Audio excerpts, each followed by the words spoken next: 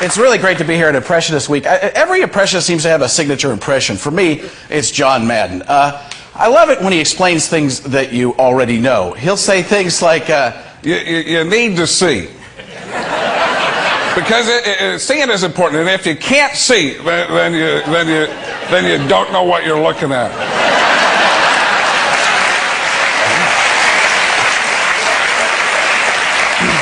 His partner is Al Michaels, a guy who's known for the phrase, "Do you believe in miracles? Yes!" Which I say whenever the entire audience gets that. Here's a guy who doesn't say it that often. But he was the greatest play-by-play man of all time. But John Madden has turned him into the "and by and" man. Because "and" is the only word you can say after Madden states the obvious. You have to say it over and over again until Madden's finally done. Madden will say something like, "Hey, that guy right there, that guy's got mud on his jersey." And now there's less mud on the field.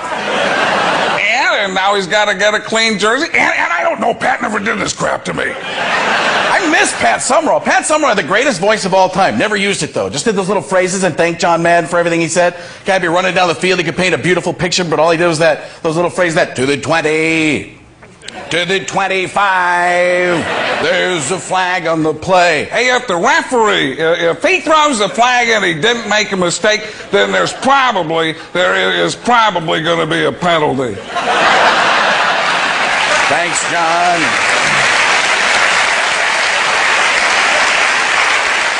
It's the little things that I love watching in people, like President Bush. I love it. Sometimes he'll get up to the podium and he'll have to talk about something very serious, but he has that smirk on his face the entire time. It's like somebody told him a joke backstage, a really dirty joke, and that's the only thing he can think of while he's going up. And he knows he can't tell it to you, but he's thinking about it and wants to let you in on it. He'll get up there and be like,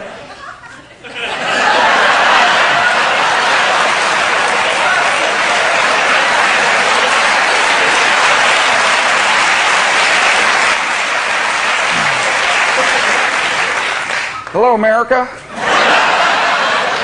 and those of you from Nantucket." Guys back there know what I'm talking about. he can put if-I or it-cate onto anything that's a Bushism. I gotta think if I must brainificate. He's the only president who can answer a question like a 17-year-old girl. Whatever.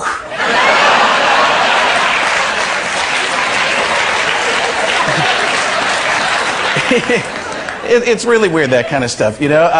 The weirder the voice, the more fun they are to watch. Like Norm Macdonald. I love Norm Macdonald. Great comedian. But if you don't know who he is, he's the guy who's the theory. Who needs a punchline when you have the word crack whore? See, I said that. Oh, God, I just said it there, you know. I understood if I'd it. Last time I was here, I did this thing about President Bush bobbing his head kind of like a turkey, gobble, gobble. And it ended up where I was working in front of Congress with Vice President Cheney sitting right next to me. And I was doing the gobble, gobble thing because I'm an idiot. Here's a guy who doesn't always think. And then, so I'm doing the gobble, gobble thing. I look over, I'm expecting Cheney to be mad. He's laughing his ass off, right? Cheney's on the side of me like, ha, ha. He starts to laugh so hard, he looks like the penguin from Batman. He's like, wah, wah, wah, wah, wah, wah, gobble, gobble, wah, wah, wah. Here's a guy who all his impressions turn into birds. Every time I'm here, the only thing I can think of is Dave on the side going, "Hey kids, I could listen to that John Madden all day." What do you think, Paul? I could listen to it 2 hours tops. 2 hours tops, Dave.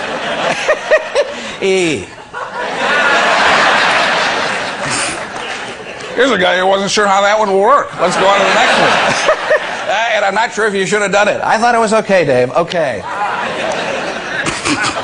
There's a guy laughing at me right now. Jeff Goldblum. I love Jeff Goldblum because he'll commit to something 100% and then do a complete 180. I know. That's a lot of math. Some of these jokes, you have to be a rocket surgeon. But he will. He'll commit to something. you know, he'll be like, what's your favorite food? I like hot dogs. They're very, very good. I like hot dogs, mustard, ketchup, all kinds of things. Chili dogs are great. Chili dogs are really good. Oh, wait a second. I'm a vegetarian. And I've always seen impressionists do bits where they do the Wizard of Oz, and they put all the characters in the place of or the impressions in the place of the characters. If I was going to remake the Wizard of Oz, I'd remake it with Robin Williams, and that's it. Just let him do the whole thing by himself. So here we go. Who dares bother the all-powerful Wizard of Oz? Oh my God, what an incredibly wonderful place. But who the heck does your decorating? Silence! Whoa, tacos for lunch. It's just in the little people like Follow the Olympic Road, follow the Olympic Road. whoa, lovely fancy island, man, Sigramula, Willy Wonka, part 2. Oompa, loompa, dibbity-doo, Sigramdavas, and gobstopper. Not that funny, but fun to say. And we're dancing. And we're back on Madonna Conbo. Where's the ice cream? I don't know, but I'm turned on the inside. It was amazing and wonderful. Because I met up with a guy who's made out of straw. I said, hey, man. Whoa, hey, man, straw. That's a joke right there.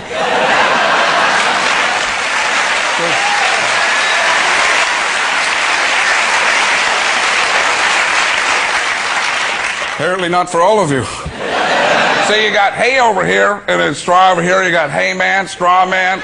Straw man is the scarecrow. That's a synonym. You know what a synonym is? I love synonym. That's my favorite flavor.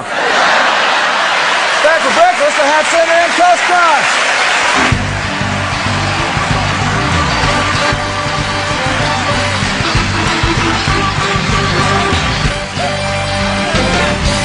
Caliendo! Everybody. Thank you very much, Frank. We'll be right back. Oh. How you guys doing?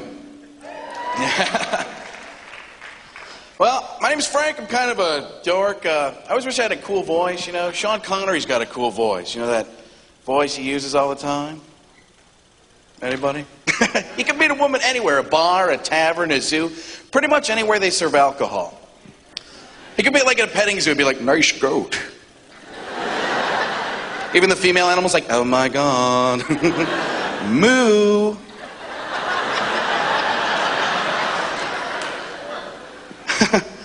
He's got the James Bond thing working for him, you know? He could be like, the name's Bond, James Bond. And we're like, oh yes it is.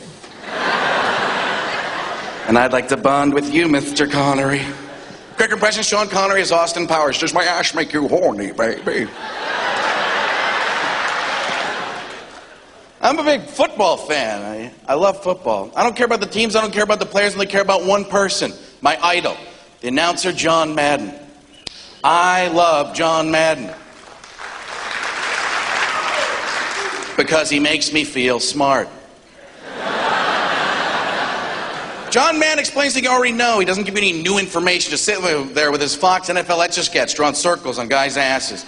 He'll say things in a game like, if the quarterback, if he throws the ball and the receiver catches it in the end zone, then that's gonna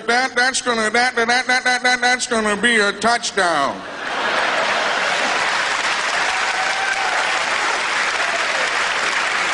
Even my mom, who's never watched football in her entire life, is like, no, duh.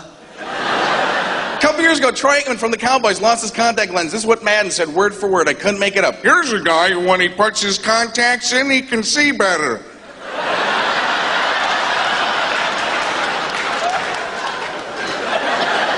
Anything else, Nostradamus of the end zone? John Madden is so annoying he could drive a guy to drinking. Which explains Pat Summerall's problem, doesn't it? Summerall's got a great voice. He doesn't use it, though. He just does his little phrases and thanks John Madden for everything he says. Guy's running down the field. He can paint a beautiful picture with the language, but all he does is that. To the 20, to the 25, there's a flag on the play. Hey, if the referee, if he throws a flag and he didn't make a mistake, then there's probably going to be a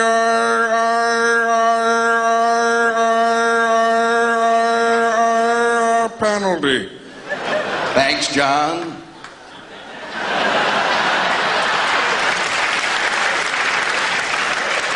I always like the lessons they try and teach you on the shows, too. I always wish they would have tried to teach you a lesson on Seinfeld. They had like the anti-drug episode. You know, they come on and... Tonight, on a very special Seinfeld, Jerry's been doing drugs.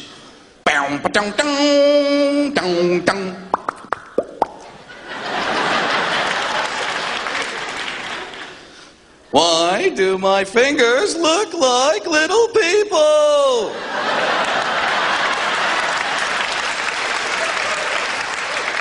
Who are these people? What are they doing? They're talking to each other. They're probably talking about me. What are they saying? George, help me, George. I have no idea, Jerry. No idea. Somebody has to help me. Somebody.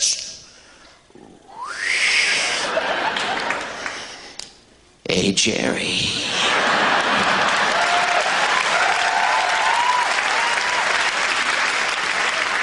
You look like you've been seeing little people on your fingers. All this comedy all these years, we thought you're making this stuff up. Well, you just let the cat right out of the bag.